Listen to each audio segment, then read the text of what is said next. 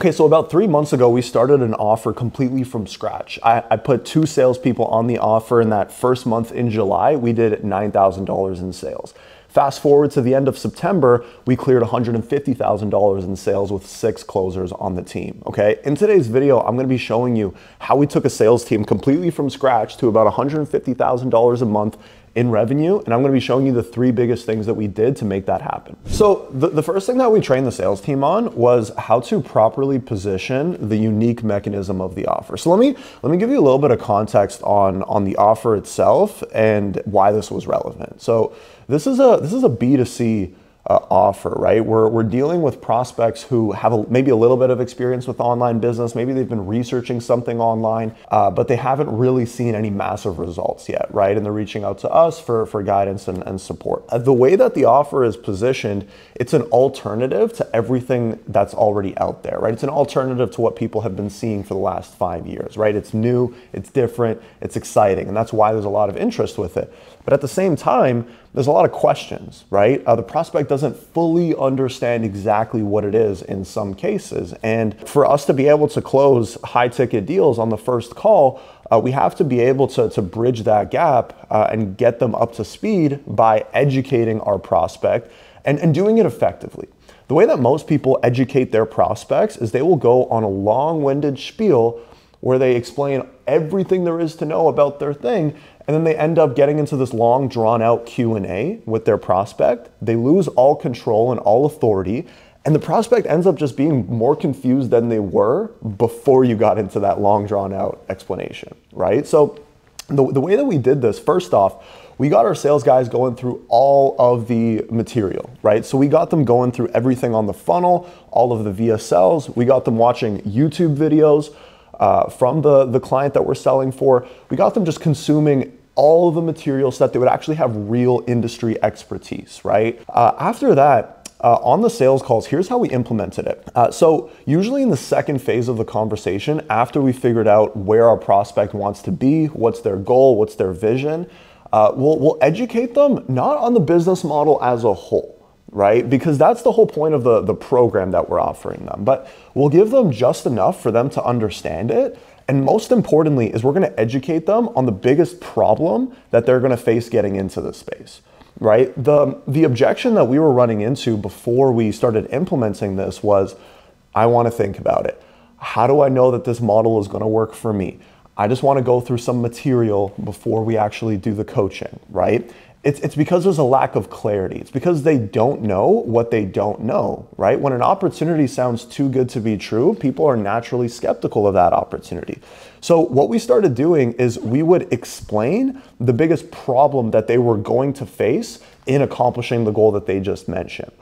Right? So for example, right, hey, Mr. Prospect, the biggest problem that most people face as they're starting their online business is the fact that they don't know how to get traffic. They don't know how to get eyeballs to their thing, right? Most people put so much attention and focus on what they're selling or how they're selling it, when in reality, the main priority is how can you get as many eyeballs as possible to your thing, right? And then the next problem that you face, the way that most people get eyeballs to their thing is by spending thousands of dollars on advertising. And at the end of the day, if you're just getting started with this business, you probably aren't in a position where you can just blow and burn through thousands of dollars to get things started, right? So what we do is we use a strategy called organic marketing, where we use completely free content using TikTok and Instagram to generate tens of thousands of eyeballs to send to your store with absolutely zero marketing cost. Does that make sense? So the key here, Mr. Prospect, for you in getting to that goal that you mentioned a second ago is going to be to master, how to create compelling organic content that not only brings in eyeballs, but also converts them. Does that make sense? Great. Now let me ask you, because I understand that you're brand new to all of this, right? And you're not going to figure it out overnight. Let me ask you, are you at a place where you can commit, 2 to 3 hours a day to go through content to, apply the strat, blah, blah, blah, blah, blah, right? So by implementing the small change, right, we were able to prevent the most common objection that we were getting. And this is how we went from $9,000 in July to about $39,000 in August. Okay, so the second thing that we implemented with the sales team was specifically focusing on a challenge-based question. So it's actually the 5th step of our 10-step framework. And in challenge-based questions, essentially what we're doing is, we're figuring out what has stopped our prospect from taking action in the past, right? This is probably one of the most important steps in the call. This is where we prevent objections. This is where we create urgency. And this is really where we close our prospect, is halfway through the conversation. Let me explain what it actually is. When we're in challenge-based questions, right, we're asking our prospect, hey, what's been stopping you from getting something started in the past? What's been stopping you from reaching your goal of being able to replace your 9-to-5 already, right? Here's the thing, right? And this is what a lot of rookie salespeople get wrong, is the prospect is always going to say, oh, well, I just didn't know how, or, oh, I just didn't have the time, or, I didn't have the right support system before, things like this, right? And sure, these might be true, but almost always, especially in a B2C market, the biggest reason why somebody hasn't achieved their goals yet comes down to mindset, it comes down to effort, it comes down to urgency and how seriously they took it, right? Like almost always, it's crazy. So here's what we did with the sales team. And this is how we got like 2 or 3 sales guys on the contract. Like making this one change is what allowed them to like double or triple their commissions in this 3-month span, is implementing this one stage on the call, okay? So here's exactly how we did it.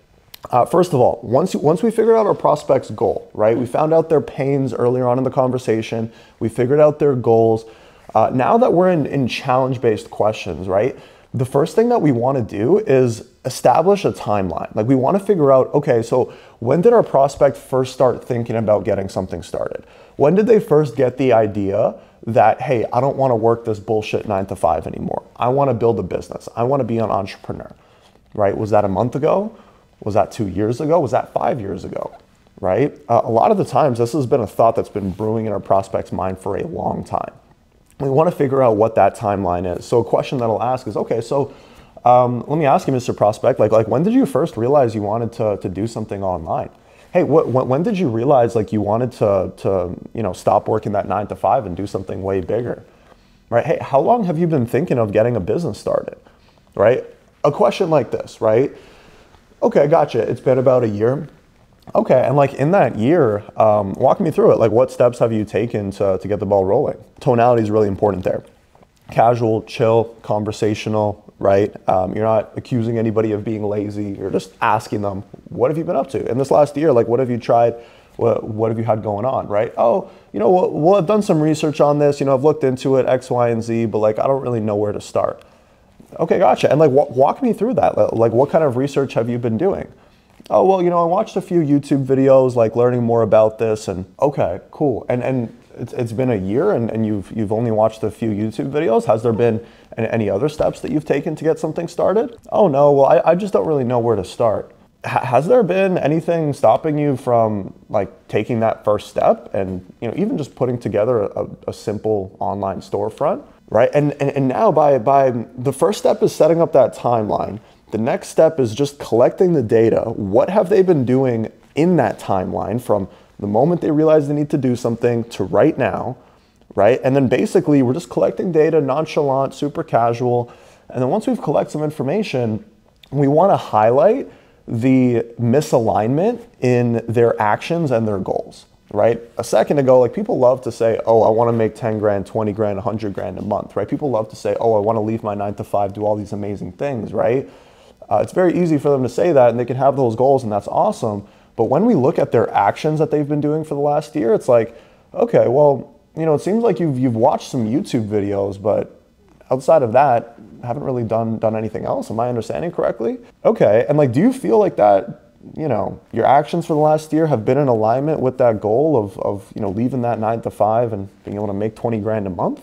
Or do you feel like you probably could have done a little bit more? And then basically right there at the end is we're highlighting that lack of alignment with their actions and their goals, right? The key there is that we're trying to create tension. Like this is an uncomfortable moment of the call. That's the whole point, is to basically challenge our prospect and show them, hey, like what you've been doing up until now hasn't been working.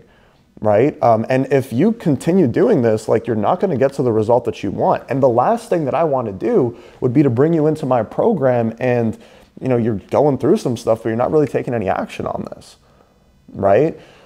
that frame is going to be really powerful. And when you introduce that tension, when you make it uncomfortable for your prospect, they have two options. They can either get totally self-accountable and say, you know what, you're right, I've been lazy, I haven't taken this as seriously as I should have, I need to make a change. Or they're going to continue making excuses and continue coming up with BS. And if that's the case, then they weren't going to buy anyways, right? But by challenging them right here, right, we bring in some tension, we challenge them to rise above it. This is going to prevent like 90% of objections at the end of the call if you're good at it. I have other videos going deeper on this concept. This was the concept that, exploded a couple guys' commissions and allowed us to scale. Let me get into the third thing, okay? The third thing was KPI tracking, okay? There's two ways you can look at data, and that's qualitative and quantitative, right? Or rather, not data. There's two ways you can look at performance, right? You can look at the numbers, and you can look at what's actually happening on the calls, right? Those first two things were qualitative. What's happening on calls? What are we saying? What tonality are we using? What questions are we asking, right? But at the end of the day, with an offer like this, we're spending a lot of money on marketing. We're getting a lot of book calls. And we're also, as of right now, as of this filming, I believe we have about 7 closers on the offer actively selling, right? So there's a lot of data that's going up every day, and analyzing that data is a huge part of scaling. So the numbers that we're tracking, right? For those of you on calls or for those of you training, whatever it is, you got to know your numbers if you want to be a top performer, right? There's a quote: "What gets measured gets managed." If you want to lose weight, you track your weight every single day, right? If you want to make more money in sales, you track the things that are happening in your sales day every single day. So a couple things that we track. Number one, obviously total sales from inbound calls. We track the amount of book calls.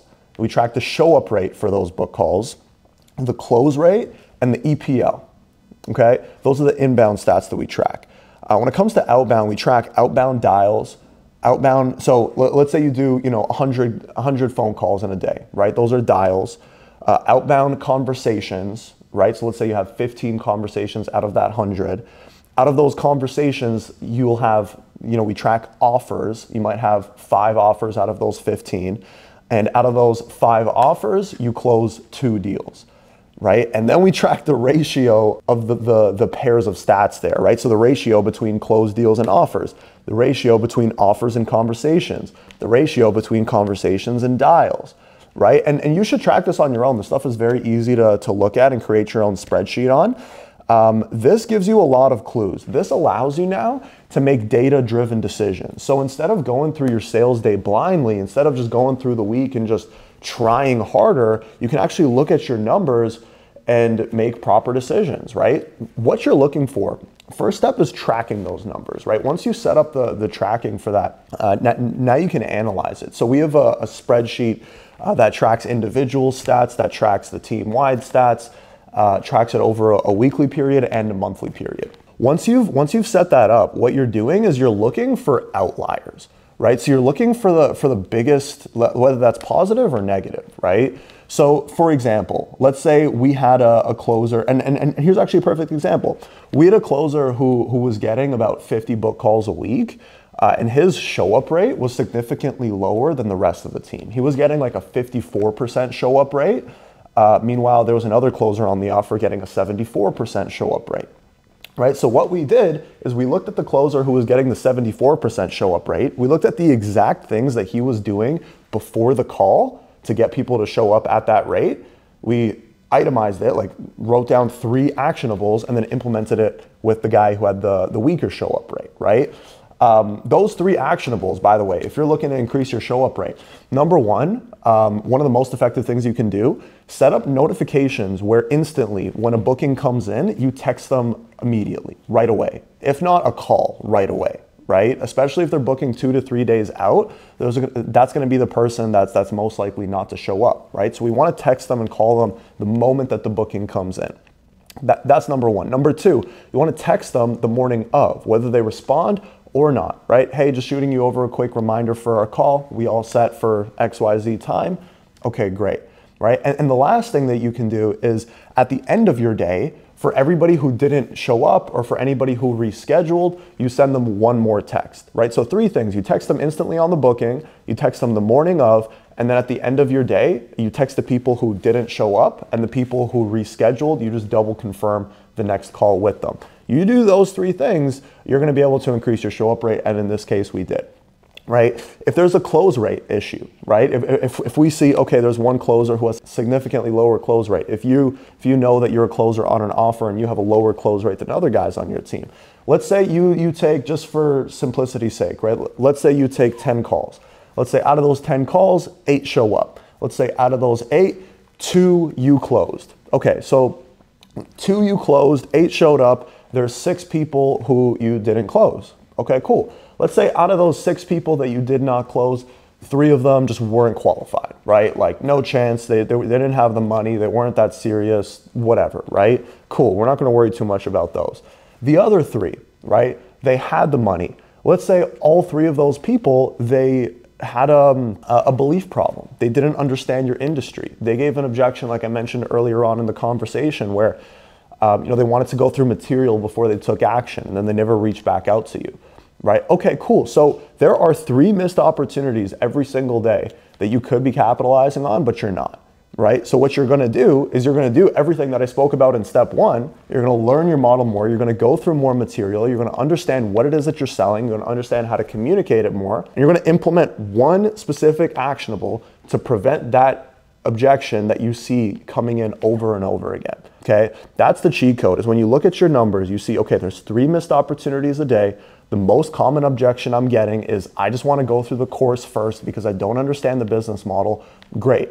Next week, on every single call, I'm going to give an explanation of the business model. I'm going to educate my prospect on the problem. I'm going to ask them if it makes sense. I'm going to gain a commitment and say, hey, does that all make sense? Great. Do you feel like you're at a place where you're ready to start taking some action on this? Or do you feel like you're still in a research mode? I'm going to implement those exact things. Great. Now maybe 2 out of those 3 people moving forward are going to be closed, right? That's how you increase your close rate. You got to get tactical with it. So those are just 2 examples of numbers to be looking at, right? But by tracking all the numbers first, we can find outliers. By looking at those outliers, now we can take steps to improve that. Let's say you have let's say your show up rate, let's say you're at a 50% show up rate. Okay, you're at 5 out of 10 people show up for their calls. Let's say you have an EPL, an earnings per lead of 250, right? So for all of your sales divided by the total number of book calls, your earnings per lead is $250, right? If you have a 50% show up rate, if you figure out how to get 2 more people to show up, you make an extra $500 in sales, just like that, right? Yeah, it's important to look at your numbers. For a long time as a closer, I didn't do this, but now it's just standard across all offers. And it's a big part of why we're able to scale this offer so quickly, is because we can look at numbers, we can see changes very quickly, and we can make very fast adjustments. Those are the 3 biggest changes that I made here, guys. They might seem simple, they might seem complicated to you. I don't know. Let me know down below. But 3 very specific changes that we made, and we plan on scaling this offer a lot further. And it's all built on the base of KPIs. It's all built on the base of analyzing calls and making constant day-to-day adjustments. And that's what greatness comes down to in sales, right? A lot of people just kind of go with the flow. They go through the motions. They try harder. They hope that they're going to close more deals. They hope that the leads get better. But that's complete nonsense. You got to get really intentional with what you're doing day to day. And if you can do that, you're going to smoke your competition. Okay. I'll catch you on the next one. Drop a comment down below with your biggest takeaway from this video, and let's crush it, guys. Peace.